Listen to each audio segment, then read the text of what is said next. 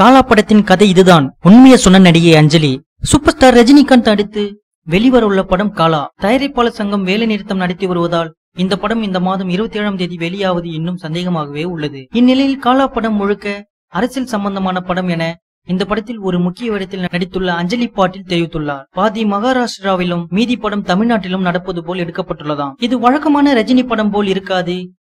எனக்கு படத்தில் முக்கியமான ரோல் படத்தை நகர்த்தி செல்லும் அளவுக்கு முக்கியம்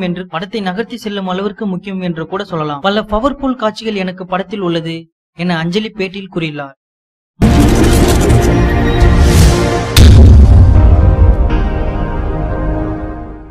மகளின் பள்ளி விழாவில் கூட்டத்தோடு கூட்டமாக Sivakarthikeyan.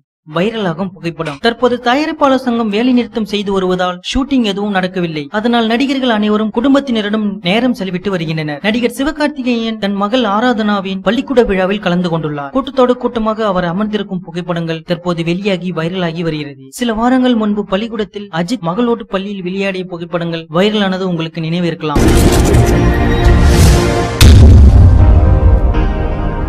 Idol Ajith birthday in 24 days wishes 75 days for icon Vijay birthday. ஜெயித்தது யார்? எப்பொழுதும் சமூக வலைத்தளங்களில் எளியும் புனியமாக இருப்பவர்கள் என்றால் அது அஜித் விஜய் ரசிகர்கள் தான். இன்று ட்விட்டரில் அவர்களின் சண்டை ஒரு படி மேலே சென்றுள்ளது.